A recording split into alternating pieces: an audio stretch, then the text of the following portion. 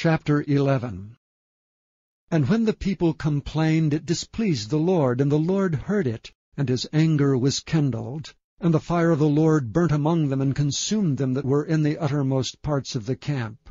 And the people cried unto Moses, and when Moses prayed unto the Lord, the fire was quenched. And he called the name of the place Taberah, because the fire of the Lord burnt among them. And the mixed multitude that was among them fell a-lusting, and the children of Israel also wept again, and said, Who shall give us flesh to eat? We remember the fish which we did eat in Egypt freely, the cucumbers, and the melons, and the leeks, and the onions, and the garlic. But now our soul is dried away, there is nothing at all beside this manna before our eyes. And the manna was as coriander seed, and the color thereof as the color of bdellium. And the people went about and gathered it, and ground it in mills, or beat it in a mortar, and baked it in pans, and made cakes of it, and the taste of it was as the taste of fresh oil.